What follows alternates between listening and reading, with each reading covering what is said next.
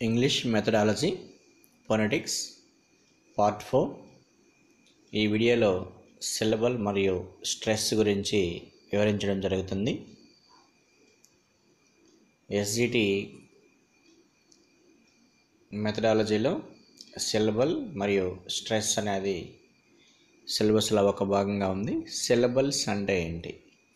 A syllable is a sound unit. మనం ఒక పదాన్ని పలికేటప్పుడు ఆ పదాన్ని 2 భాగాలుగాను 3 భాగాలుగాను విభజించి పలకడం అనేది జరుగుతుంది. అంటే సిలబల్ అంటే ఏ సౌండ్ యూనిట్. ఈ సౌండ్ యూనిట్ అంటే అక్కడ ఒక పదాన్ని తీసుకొని ఒక 2 భాగాలు కానీ ఒక భాగం కానీ ఒక్కొక్క భాగాన్ని ఒక సౌండ్ యూనిట్ అంటాం. దాన్ని సిలబల్ అంటాం. ఒక పదాన్ని తీసుకున్నప్పుడు ఎన్ని సౌండ్ యూనిట్స్ ఉన్నాయి అనేది సిలబల్ అని మనం చెప్పవచ్చు. In each syllable A vowel must be present. Breaking the word into syllables is called syllabification. Syllabification అంటే ఒక పదాన్ని తీసుకున్నప్పుడు దాన్ని సిలబల్గా విడగొడుతున్నామంటే ఒక్కొక్క పార్ట్లో ఒక వొవెల్ ఖచ్చితంగా ఉంటుంది. ఆ వొవెల్ ఉంటేనే అది ఒక సిలబల్ అవుతుంది.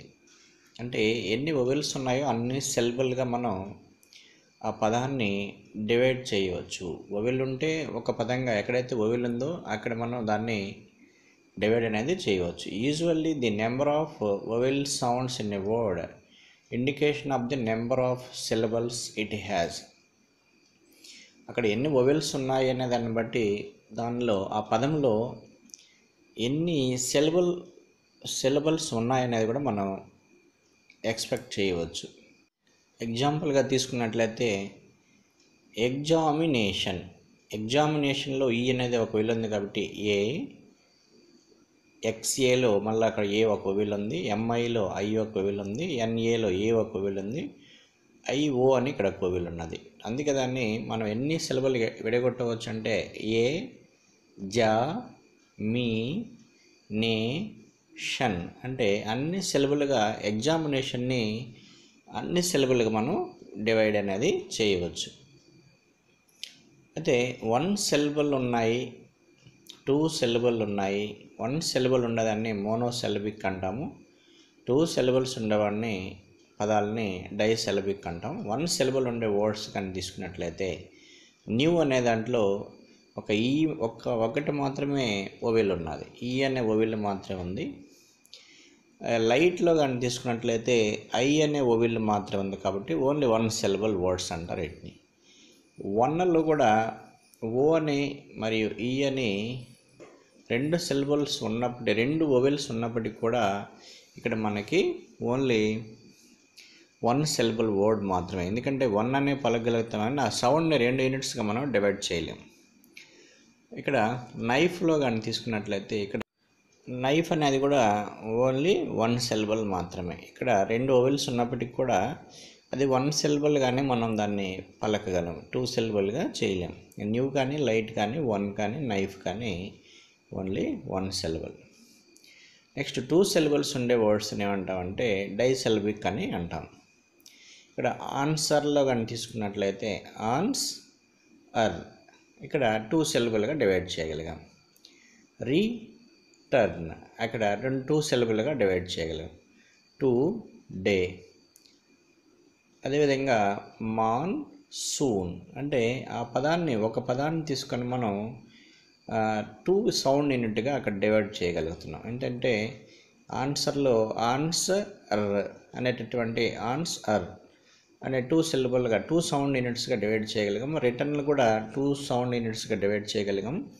అయితే ప్రతి సౌండ్ యూనిట్లో కూడా ఒక వొవెల్ అనేది ఉంది కాబట్టి దాన్ని డైసిలబిక్ అని అంటాము. అంటే 2 సిలబుల్గా డివైడ్ అయ్యేటటువంటి వాడిని డైసిలబిక్. నెక్స్ట్ 3 సిలబుల్స్ దీన్నే ట్రైసిలబిక్ అని అంటాం. 3 సిలబుల్స్లో మెయిన్గా వచ్చేసి 3 సౌండ్ యూనిట్స్ ఉంటాయి. ఇక్కడ రిలేటివ్ RELATIV రిలేటివ్ ఇక్కడ 3 సౌండ్స్ యూనిట్స్ అనేటివి ఉన్నాయి. అదేవిధంగా అబ్జెక్షన్లో ఆబ్జెక్షన్, ఇక్కడ రెండు ఉన్నాయంటే 3 syllables ఉన్నాయి. అదేవిధంగా రీకాలెక్ట్,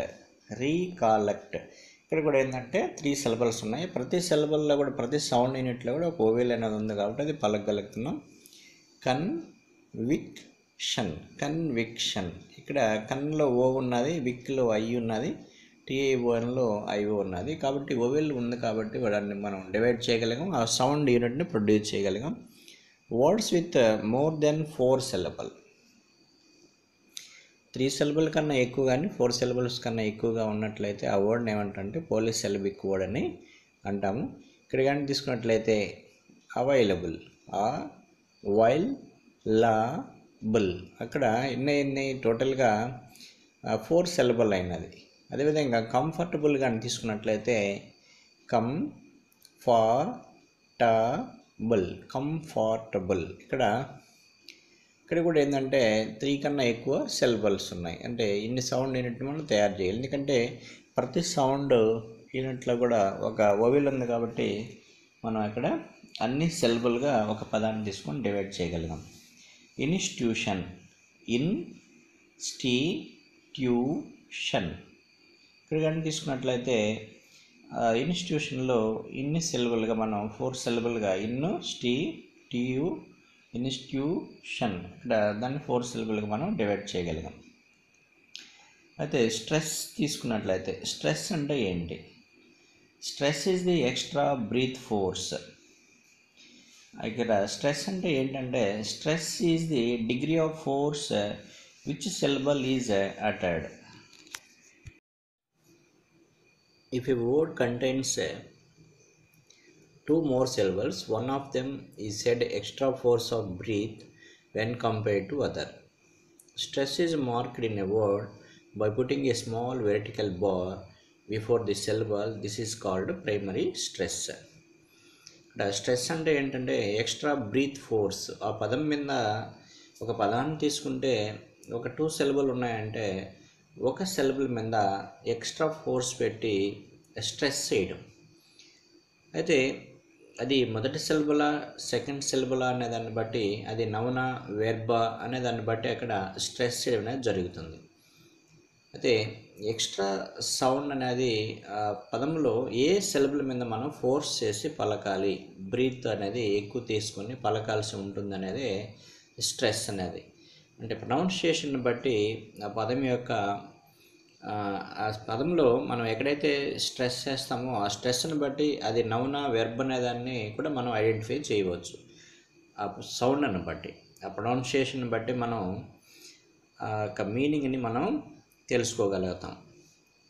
అయితే ఈ స్ట్రెస్ అనేది మెయిన్గా వచ్చేసి కంటెంట్స్ 2 or more syllables ఉన్నప్పుడు ఒకదాని మీద మెయిన్గా ఎక్స్ట్రా ఫోర్స్ ఆఫ్ బ్రీత్ ఉంటే కంపేర్ చేసినప్పుడు మనం ఒకదాని మీద ఎక్స్ట్రా ఫోర్స్ అనేది పెట్టడం అనేది జరుగుతుంది. ఎక్కడైతే స్ట్రెస్ సింబల్ ఉంటుందో దాన్ని మనం ఏం చేయాలంటే కొంచెం ఎక్స్ట్రా ఫోర్స్తో స్ట్రెస్ చేసి పలకాల్సి ఉంటుంది. Rules for stress. If the word 2 syllable it acts as a noun, the stress is on the first syllable. ఏదైనా ఒక వర్డ్ తీసుకున్నట్లయితే దాంట్లో 2 syllables కానీ ఉన్నట్లయితే, ఒకవేళ 2 syllables ఉండేటువంటి ఆ వర్డ్ అనేది నౌన్ కానీ అయితే ఆ ఫస్ట్ syllable మీద మనం అక్కడ స్ట్రెస్ చేయాల్సి ఉంటుంది. If the verb is stress on the second syllable, అదే వెర్బ్ అయితే సెకండ్ syllable మీద స్ట్రెస్ చేయాల్సి ఉంటుంది. ఆబ్జెక్ట్, ఇక్కడ ఆ అనే దగ్గర స్ట్రెస్ చేయడం జరిగింది, ఆబ్జెక్ట్. ఇక్కడ తీసుకున్నట్లయితే ఫస్ట్ అది నౌన్ కాబట్టి ఆబ్జెక్ట్ అన్నాము. ఇక్కడ వెర్బ్ని ఎలా స్ట్రెస్ చేస్తున్నామంటే ఆబ్జెక్ట్. అంటే ఇక్కడ జే మీద ఇక్కడ సెకండ్ syllable మీద స్ట్రెస్ చేయడం జరుగుతుంది. ఆబ్జెక్ట్ అంటే ఇక్కడ సెకండ్ syllable మీద స్ట్రెస్ చేసాము, ఫస్ట్ దాంట్లో ఆబ్జెక్ట్. అంటే ఇక్కడేమో ఫస్ట్ syllable, అక్కడేమో సెకండ్ syllable మీద స్ట్రెస్ చేయడం జరిగింది. అదేవిధంగా కన్విక్ట్ అనేది కాన్వెక్ట్, ఇక్కడేమో ఫస్ట్ దాంట్లో ఏమో ఫస్ట్ సిలబుల్ మీద స్ట్రెస్ చేయడం జరిగింది, అది నౌన్ కాబట్టి. ఇక్కడ వెర్బ్ కాబట్టి సెకండ్ సిలబుల్ మీద స్ట్రెస్ చేయడం జరిగింది. ఇక్కడ థర్డ్ తీసుకుంటే ఇంపోర్ట్